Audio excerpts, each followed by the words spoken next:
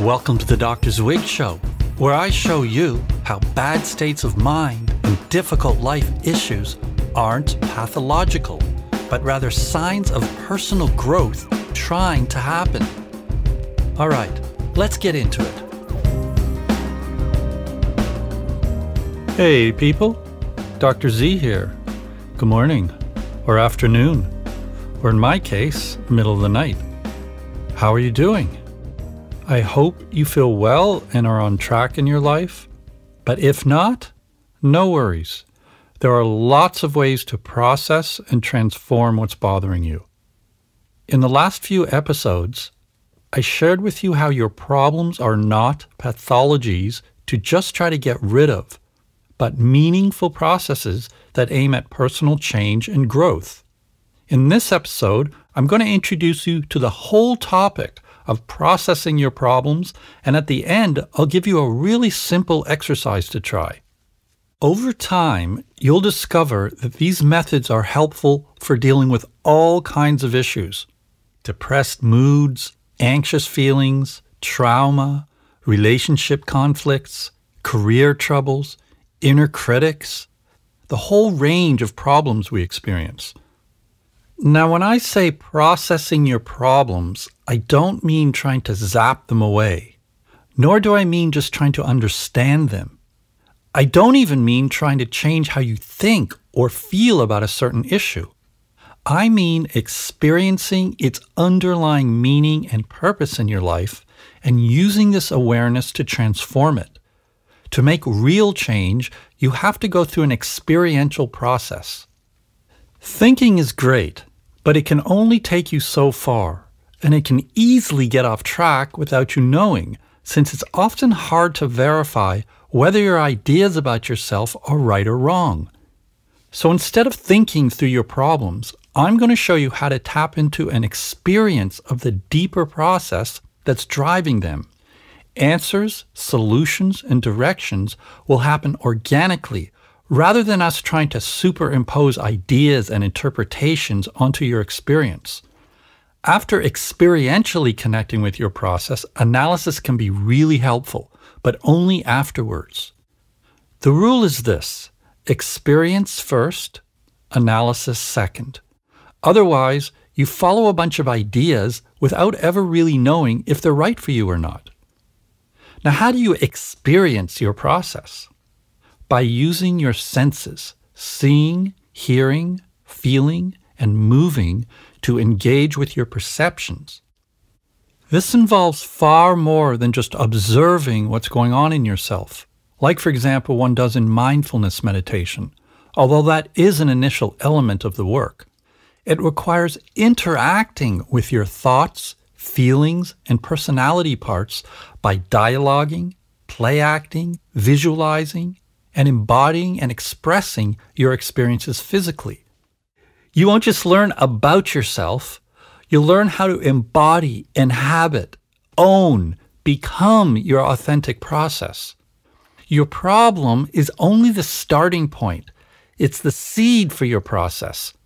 We usually perceive it as an end point, a painful disturbance to your life with no purpose other than to make you miserable.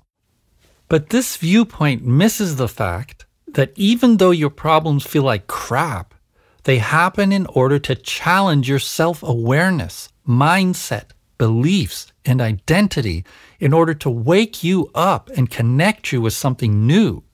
It's your growth trying to happen. It's not just a bad effect or an unfortunate, meaningless obstacle in your life. In fact, once you dive into your process, your problem begins to morph and change. It starts out as a mysteriously messed up part of your life, but as soon as you engage with it, it loses its original form and becomes merely a springboard for your development. What seemed like a fixed, static condition you wanted to zap away becomes a fluid process, an unfolding story that transforms your consciousness. This is a paradigm shift in how you perceive and relate to yourself and the world, and it changes how you deal with your problems. There's a brilliant Albert Einstein quote that says you can't solve a problem by using the same kind of thinking that created the problem.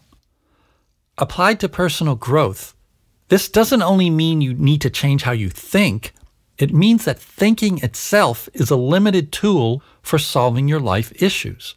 The reason is that the core elements of a problem often happen on a level of our psyches that's inaccessible to mere thought.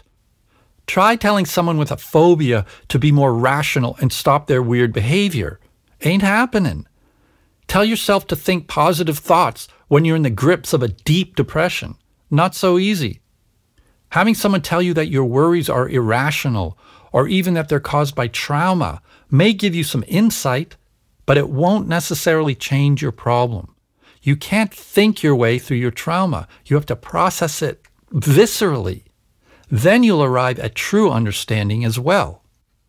Talk therapy is great, but it limits you to processes that your thoughts can influence. Unfortunately, many of our deeper processes are immune to thinking strategies. I mean, you can definitely change some things by altering how you think. It just won't go very deep. Deriving answers directly from your inner experience, rather than from what other people tell you you should or shouldn't do, connects you with your true process, not just an idea of what it is. In fact, following what others tell you to do can sometimes be damaging. People mean well, but they usually tell you what they would do, and it may or may not be your process to do so. The methods I'm going to teach you bypass all the brilliant but often flawed ideas we have about ourselves and others have for us. One of the most prevalent fallacies in psychology, therapy, and self-help is that problems are generalizable. If you've got this problem, you should do X. If you've got that problem, you should do Y. People eat that stuff up because it's simple, it's intuitive, and it sounds right. But it's not. I remember in my psychology training, my teachers kept spouting cliches like, no one size fits all, and everyone is unique. But they could never give me an answer when I pointed out that everything they taught was a generalization. The individualized aspect was totally superficial. There are patterns, say in people with depression or anxiety, but the patterns are so general they're meaningless. When I lived in Zurich, I worked with hundreds of severely depressed people, and I rarely saw the same process twice. Each of us is a one-of-a-kind character. No one can predict what the process underlying your problem wants you to do, or how it wants you to be. You have to discover this in the moment, and integrating what you discover will transform the problem. It's totally individual, and it even changes within you. There are no set answers. So my aim here isn't to get you to be a certain way, but rather to discover your way in this moment. You might need to be calm and peaceful today and fierce as a mofo tomorrow. There's no one correct way to be. This is different from most other personal growth methods in that they usually have a goal of getting you into a particular idealized state of mind, which is seen as the solution to your life problems. For example, some methods are designed to pump you up and get you ready to take on the world. Other methods aim to induce inner centeredness and tranquility. Some aim at teaching you to be clear and rational towards your irrational emotions. Some want you to be more vulnerable and open, while others preach mental and physical toughness as the ideal state of being. I call these preferred states, and in a future episode I'll get more into this. But for now, what's important to know is that the methods I'm going to teach you are for tapping into your unique process, not for trying to get you into a specific state of mind. This means following the organic changes that are continually trying to happen in you. The various idealized states of mind I just mentioned are great, if that's what your process wants in a given moment. But in the big picture, your life isn't just one state of mind. It's an ongoing experience of your own meaningful changing states of mind. Okay, So far, I've emphasized that rather than relying on thinking as your main tool, you're going to use experience as your guide. I've also stressed the fact that you're going to engage with your experience in a way that uncovers your unique process, not in a way that intentionally tries to get you to attain a specific, predetermined state of mind. Now, there's another element in these methods that may be the most unusual or surprising to you. Usually when you work on a problem, you focus on it the whole time you work on it, right? Duh. You try to figure it out by yourself, or you talk about it to your partner or a friend, or you go to a therapist. Well, that's not what we're going to do. You'll start by focusing on it, but then you're going to follow your perceptions as they organically lead you away from the problem. This is the core of what a process is. You see, your problem is only the starting point. Once you dive into your experience of it, its original form will begin to change. And as the process unfolds in real time, it will slowly lead you to discover the intrinsic directions and solutions trying to come forth to transform you. Most methods keep you focused on the original form of your problem the whole time. They're static. After working on it for an hour, you're still focusing on it as it was an hour earlier. It hasn't changed. The terrain hasn't shifted so that you're now on a new road. You're trying to change you, meaning how you react to your problem, but the problem itself remains intact. Now, don't get me wrong. Changing how you react to something can help you a lot. It can give you some distance from your dramas and help you disentangle somewhat, but it won't transform the problem itself. To do this, you have to discover and integrate its meaning and purpose. And what is that meaning and purpose? I have no idea, because your process is totally unique to you.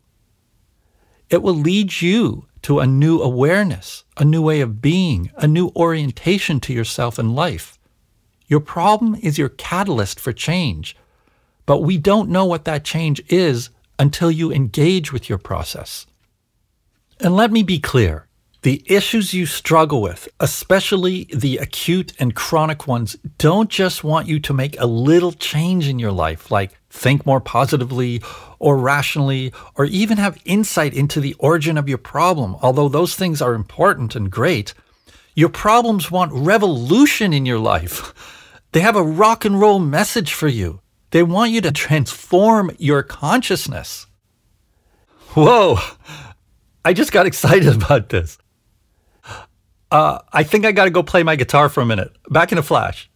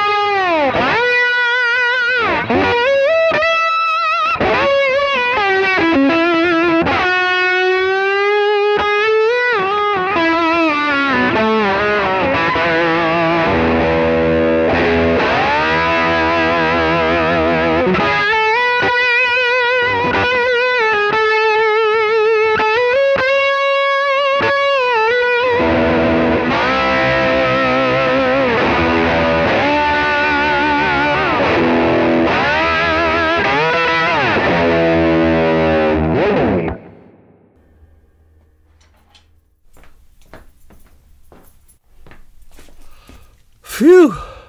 Okay, I'd express myself like that for a second. That's my process. So what exactly are you going to learn from these methods? Here are 10 practical things. Number 1, how to control and direct your focus. Number 2, how to change your states of mind. Number 3, how to discover the message in your problem. Number 4, how to transform specific problems like depressed moods, anxious feelings, worry, conflict, self-criticism, self-doubt, etc. into personal power and enlightenment. Number 5, how to discover the meaning and purpose of your physical symptoms. Number 6, how to change a relationship dynamic. Number 7, how to gain access to and work with the subconscious parts of your mind that create your reality. Number 8, how to think metaphorically instead of literally and use your imagination to transform your reality. Number 9, how to develop a positive attitude no matter what's happening in your life. And number 10, how to have fun while working on yourself and develop compassion and love for who you are. And here are 7 important things I recommend for doing the exercises. Number 1, set up a daily ritual for working on yourself. To create positive change in your life, you need to develop a habit of focusing on your process. You already have a whole lot of rituals you perform every day, whether you realize it or not. Some are good for you and some aren't. Rituals are behavioral habits we adopt for various reasons. Exercising every morning is one of mine. Some people go straight to their computer to check their email in the morning. That's a ritual too. Reading the newspaper is also one. We fill our days with these sorts of things. Having a ritual of working on your process is one of the best things you can do for yourself. It heightens your awareness, increases your effectiveness in life, and sends a message to your subconscious that you're serious about making real change. So have the care and compassion for yourself to set aside a time and place each day, even if it's just for a few minutes. The world won't fall apart. And if it does, you can process it. Personal transformation doesn't happen all by itself. Once in a while it does, but it usually requires an intervention by you. If you're like most people, you spend a lot of time and energy avoiding and managing around your problems. You watch too much TV, spend hours mindlessly surfing the internet, eat too much, work too much or too little, drink too much, rely on too many medications, or bury yourself in your relationships to the point of self-numbing. So let's use some of that time and energy to get you moving in the direction you need to go in your life. If you're super busy or live in a hectic environment, don't use these as excuses. There are a million excuses you can use to avoid yourself. You're important and special enough to do this. Take charge of the situation and make it happen. Schedule it. This action in itself is already an important step in your personal growth. It's like starting an exercise program. It's not easy, but the payoff is going to be big. When you sit down to do this work each day, always have a pen and paper or your phone with you to jot down your thoughts, feelings, memories, insights, and questions. Keep your notes together in a journal so you can refer back to previous sessions. This will provide you with meaningful continuity in your personal evolution. In addition, you can use writing itself to help you facilitate the inner dialogue sessions we're going to do. Number 2, create a friend group to do this work. No one can process everything on their own. Other people's perceptions, ideas, and sometimes just their presence will be of great benefit to you. This doesn't mean you shouldn't work on yourself when you're alone. It means create a social structure to share your experiences and to get and give feedback. If you don't have any friends to do this with, or you're too shy to create such a group online, no worries. Start by yourself and see if you can find some people in the future. Number 3, get physically fit. Why? Because there's a direct and powerful connection between physical fitness and awareness.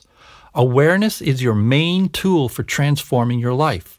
So do everything you can to cultivate and polish it. Getting in shape will really help you in changing what plagues you. Number 4, here's what kind of attitude I recommend you bring to this work.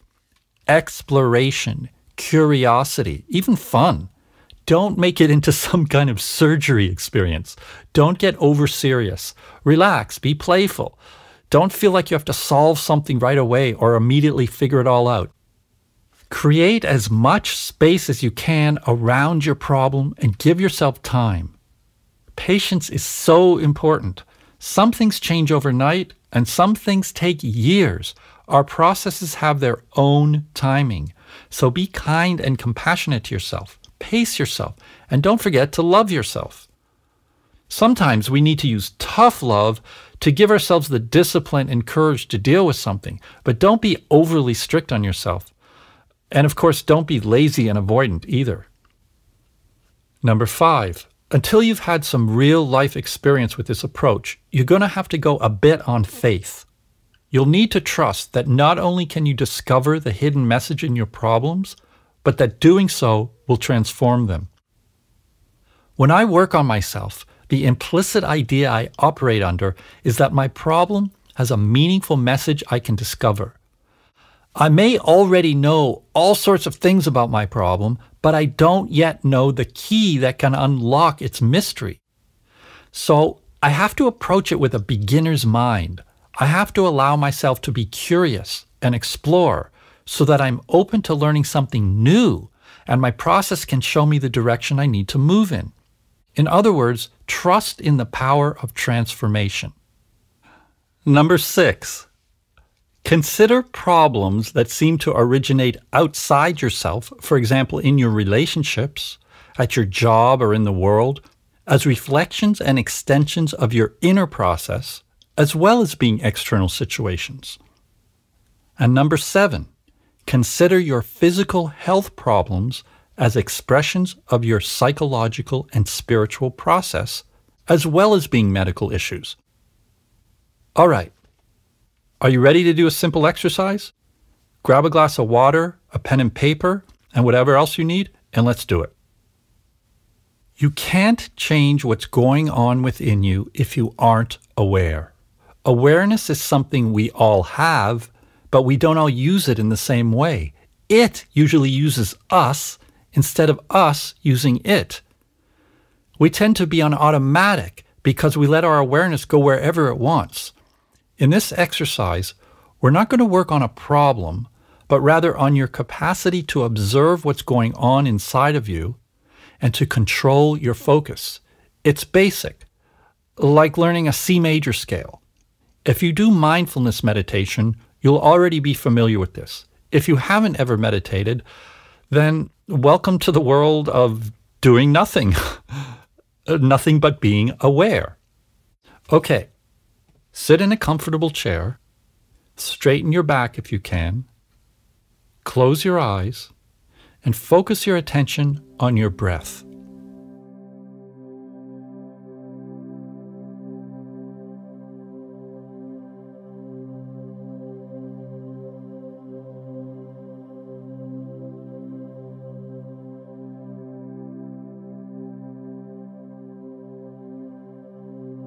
You don't need to breathe in any specific way. Just watch your breath. Breathe in, breathe out. Breathe in, breathe out. Just observe yourself breathing.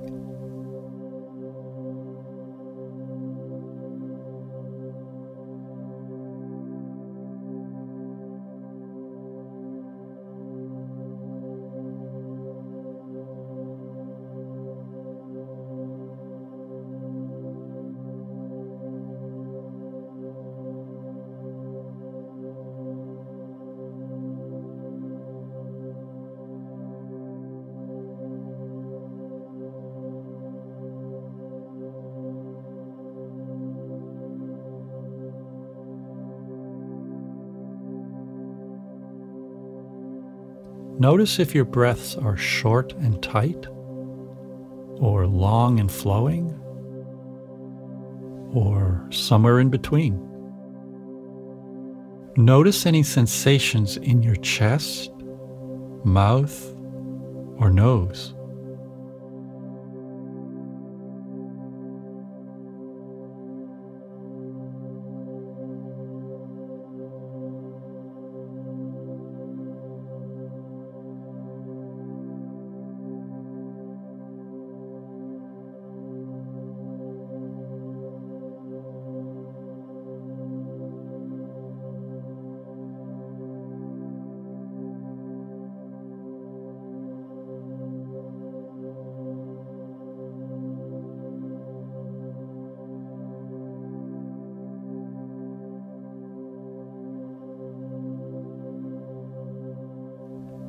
Okay, now relax your focus and in the same way, begin to observe your inner thoughts, but don't get involved in them. Don't engage or try to change anything. Observe them without participating. Watch yourself from the outside.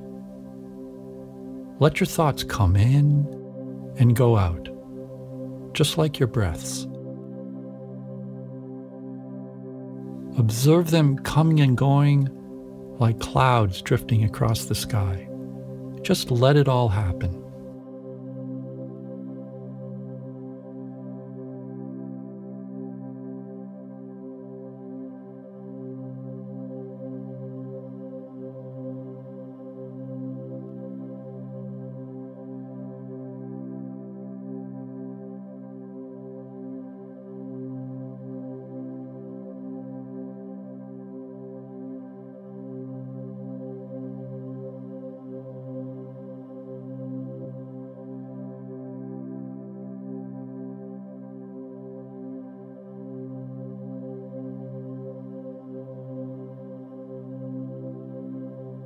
And if you suddenly realize you've lost touch with your inner observer and are lost in the flow of your thoughts, gently bring your focus back to your breath and begin again.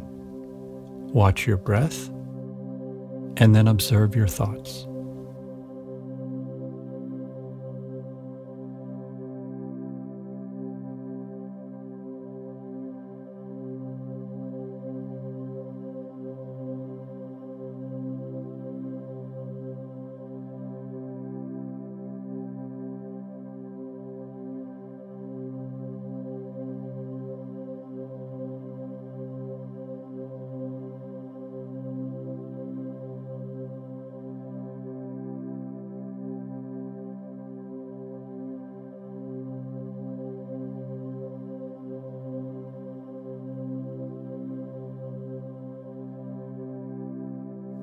Okay, now notice what you feel.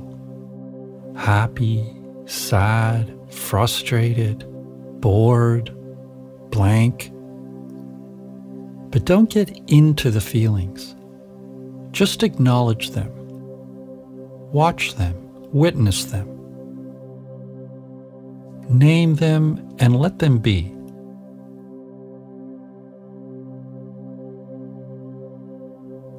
And again, if you feel you're lost in the flow of them, begin again with your breaths and then focus on what you're feeling from an outside standpoint.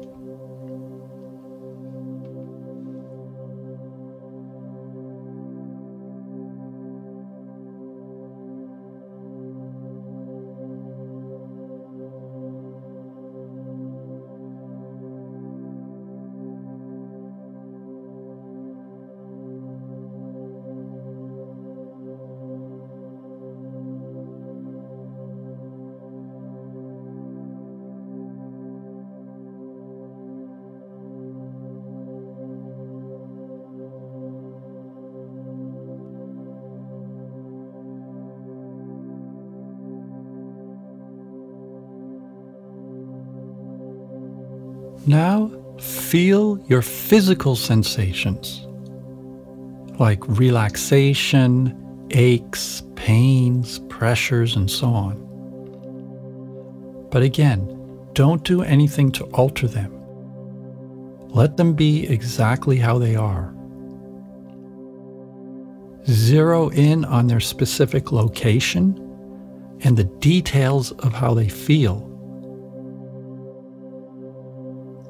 Does a certain sensation feel soft and warm, tingly, hot and dry, tense and knotted up, cold and numb?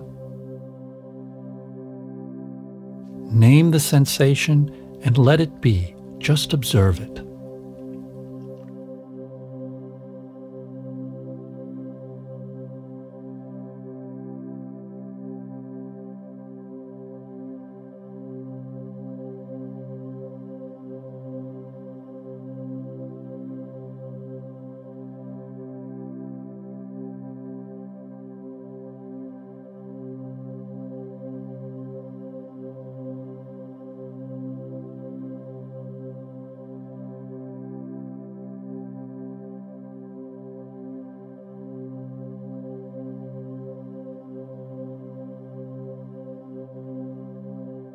When you're ready, gently and slowly open your eyes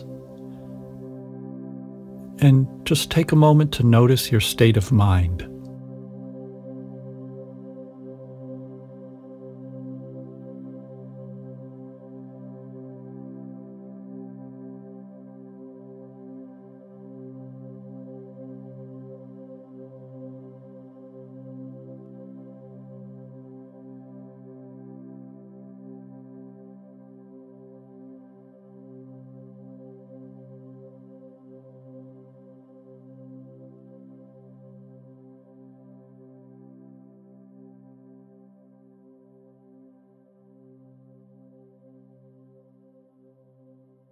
Great work. Here are some questions for you to ponder. What did you notice about your capacity to observe yourself without getting involved in the contents of your experience? Was it difficult? Did certain experiences draw you in and make it harder for you to stay detached? Did you get entangled in your thoughts, feelings, or physical sensations? Or were you able to just observe them from the outside? If you want to turn off the podcast to make notes about your answers, or if you need more time, go ahead and do that, and I will continue. Was your mind racing from thought to thought? Or was it calm and centered, or somewhere in between? What kinds of feelings did you notice? Were they ones you often have, or brand new ones? Did you notice any areas of physical discomfort? If so, were these aches and pains brand new, or something you already knew about? Were you distracted by sounds in your environment? If so, was it easy or difficult to bring your focus back to your inner world? And finally, what experience, if any, surprised you during the exercise? You've just learned how to take control of your awareness.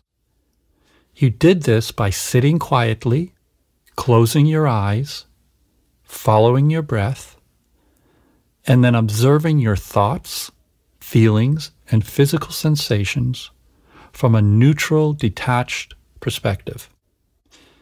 Do this every day for 5 or 10 minutes or more, and you'll be surprised how it makes you feel more centered by creating distance between you and your inner experiences. This is mindfulness meditation. People use it as a method unto itself. However, it's only the very first step for processing your problems. Your awareness is like a muscle. The more you exercise your intentional focus, like you just did, the stronger it'll get. But this alone won't transform your problems. It'll help you with your relationship to them, but to experience true transformation, you have to go into your problem with your awareness, not just observe it from the outside. But one step at a time. I'll see you in the next episode. Stay aware. You can follow me on social media at Dr. Zwig, and you can sign up on the mailing list at drzwig.com, where you'll receive discounts on private coaching, events, and merchandise starting in 2021, weekly personal growth tips, and lots more. Be well.